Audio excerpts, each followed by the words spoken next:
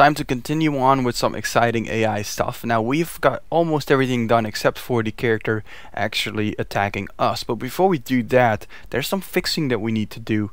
I'm going to go to the game scene here and turn gizmos on so that you can see what I mean. And I'm going to click on our shock trooper here.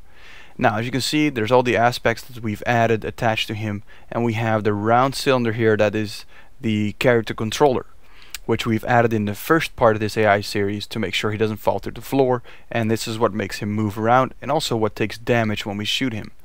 Now when we kill the actual character, the character controller, the circular thing, is still active, and this could be very dangerous, and I'll show you exactly why. Let me pick up the weapon here, reload, and I'm going to wait for him to get through the door here,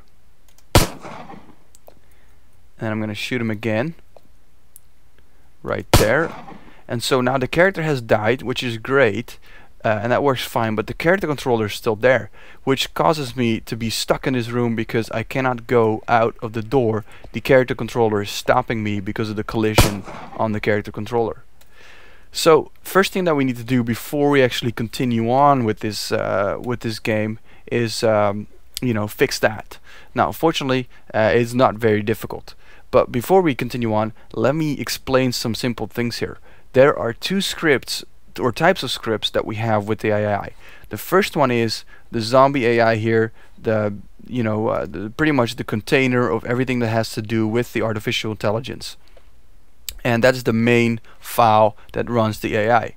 However, we can also ping scripts from the behavior tree here, and those are called actions, and those are not the same in the same file. So if I go to my downline here and look at AI, then in there's a folder called actions, and these are all actions that can be called from behavior trees. Now we want to make sure that when we put files in here, they are specific to our character. And so what I'm going to do is I'm going to click on the die one, which is taken from the shock trooper from the example files, and I'm going to duplicate that so that we can reuse it. Alright, it just takes a minute here because my computer has 20 gigs of RAM but no solid state drives, so there you go.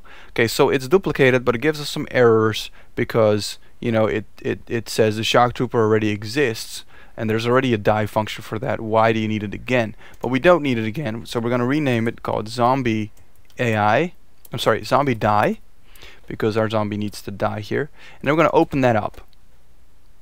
Takes a second, and here it is. Now this file we don't really have to understand much. We're just going to change some things here. This is still referring to the shock trooper, so we're going to change that to zombie AI. Yep, catching up, perfect. And then here as well, wonderful. And then we're not going to call it die, but call it zombie die, so that we have a unique name so that the behavior tree knows what to do. Now basically what this script does is, the only important rule here is the AI.die. So it talks to our main script on the AI, the one that we've seen. It's called zombie AI.js, and then calls a die function. So let's go back to Unity and take a look here at our shock trooper. Scroll down, and we see we have the zombie AI here, which is what it's calling. However, if we open this script up, there is no die function here currently. It doesn't exist. So now if we run that and call that function, it's not going to work. So let's go back here and open the shock trooper AI file. And if we scroll all the way down, we see here a function called die, and we're just going to copy and paste this whole code. Copy this, and then go back to our zombie zombie AI.js, and paste it. I'm going to save that. So, and then we need to go back to Unity. Now, does this make sense so far? We've made an action inside of our action folder, which means the behavior tree can talk to that action, and that action talks back to our zombie AI. Okay, so let's, in our behavior tree, select the TornadoTwins behave again and make sure that we actually call this action at the end of the death cycle. So right click death, click create, and then actions, and then a custom one, which means a script. And here it is. I'm going to rename that and say call die class. You can give it whatever name you want, but that's just explanatory to me. And we don't want this condition to repeat ever, because it only needs to happen once. Now it asks us, what class do you want to call? Well, if we go back to our script here, you can see that the zombie die is the name of the class. So that's what we've called it. So we need to copy that and paste it in here. Hold on. Importing. And paste. And done. Okay, so let's run the game. See what happens.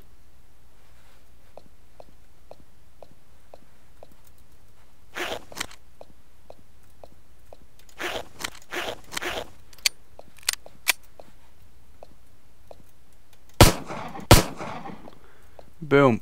And as you noticed, it was real quick, but the character disappeared completely, which also includes its character controller. Now that's nice. At least we can go through the door now if he dies in the doorpost. But it's not exactly what we want. It's a bit sudden, it's a bit abrupt. We'd rather have the character just lay there or turn it into a ragdoll or whatever. But then have only the character controller be removed. So that's pretty simple to do. Let's go back here to our zombie AI, which is the main AI file attached to the character.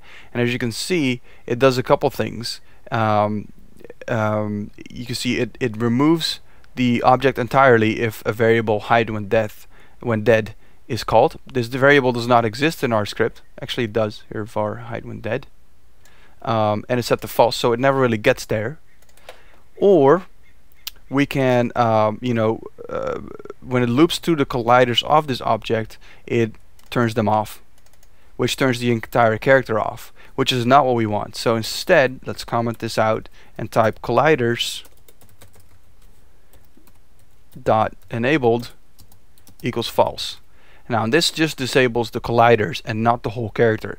You see, in this case it takes the game object and deactivates the whole character. We just want to deactivate the collider. And let's do that again for the second line here.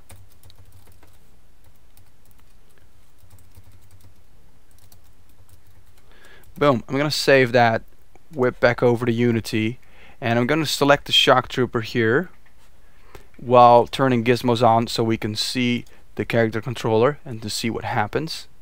Then we're going to run the game, pick up the weapons, and let's try this again. Here's the character, shot once, shot twice, dies. He's dead, but we can walk right through the character controller. Excellent. Alright, so this is done, but it's not completely without errors. As you can see here on the bottom, there's something going on with a warning that is being flagged, and I'll explain why that is and how to solve it in the next video. But at least we can walk through the character right now. Alright, follow me over to the next one.